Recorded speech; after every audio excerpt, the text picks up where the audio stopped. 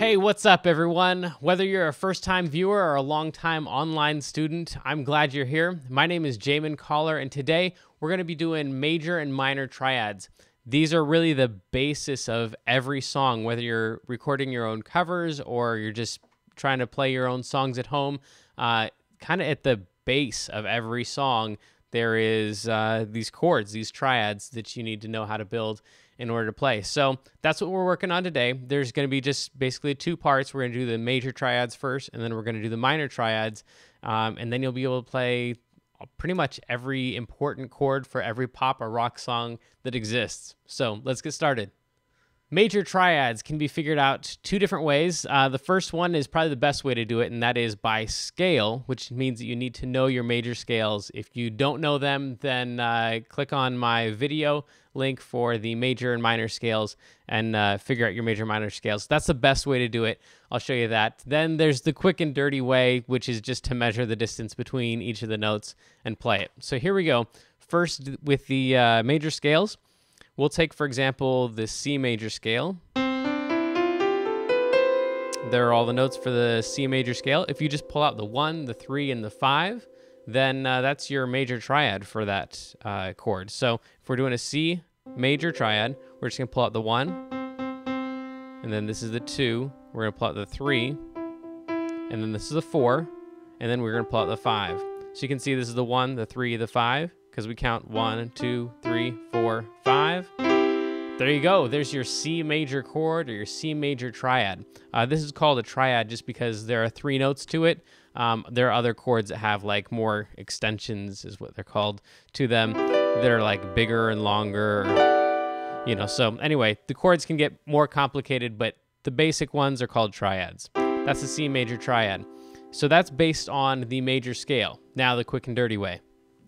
All we're going to do is we're going to take that root, that first note, and we're going to go up 1, 2, 3, 4 half steps or 4 notes, and then we're going to go up 3, 1, 2, 3. There you go. That also works to find any triad. So we're going to take our root, 1, 2, 3, 4, 1, 2, 3. 4 on the bottom, 3 on the top, or 2 whole steps on the bottom and a step and a half on the top. This same method works no matter what chord you're playing. So let's try a couple more complicated ones.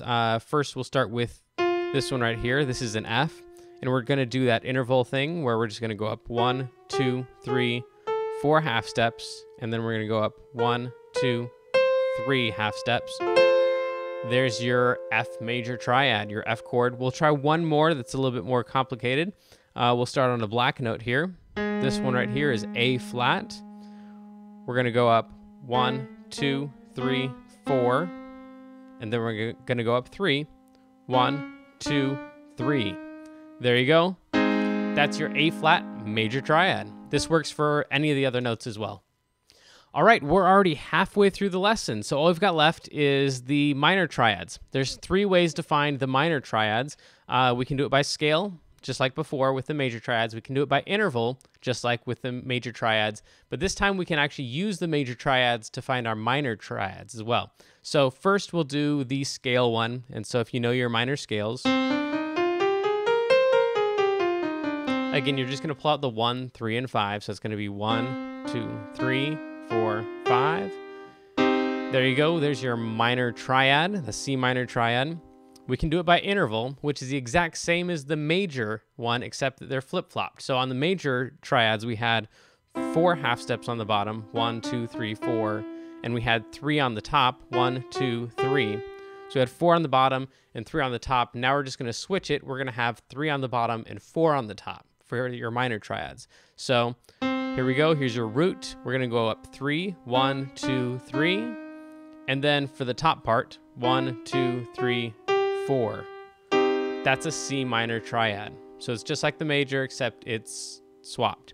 Now, what you might notice is this is almost the exact same thing as the major triad, only that middle note has been lowered. This was the C major triad. That's the C minor. That's how you're going to use your major triads to find your minor triads. So let's take this one that we did already, the F.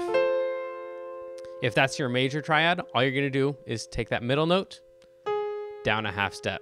That's your minor. Major, minor, major, minor. Same thing for that A flat that we did before. We went root for the major triad. We went 1, 2, 3, 4, and then we went 1, 2, 3.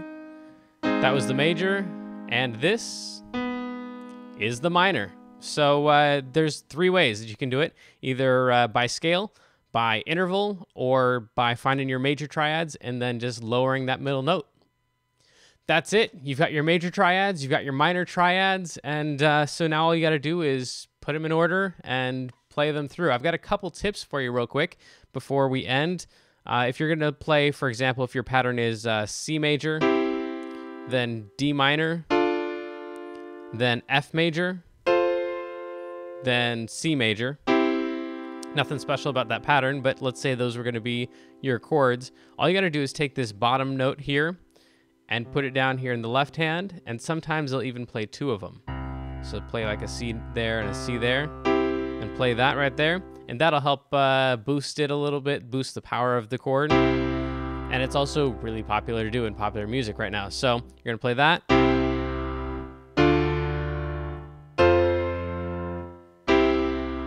And then to add a little bit of rhythm, you can just kind of alternate these notes here. A really common one is just to play the top 2 and then the bottom 1.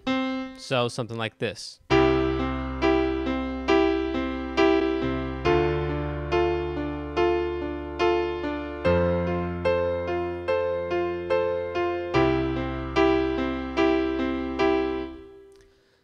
Other variations include playing like this pattern.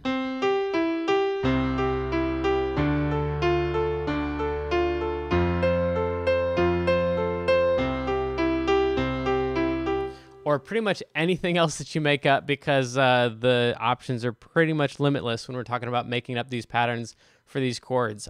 There's plenty of other videos here that show you what to do once you've got these chords all charted out, because that's pretty much all we're going to be doing here on the piano, is figuring out chords and finding new and creative ways to play them and play the melody along with it. So that's it. You've got your major triads, you've got your minor triads, and I'm sure you're going to come up with other great ideas of how to use these.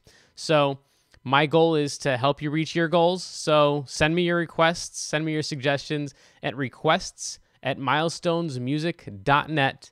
Thanks. Have a great day.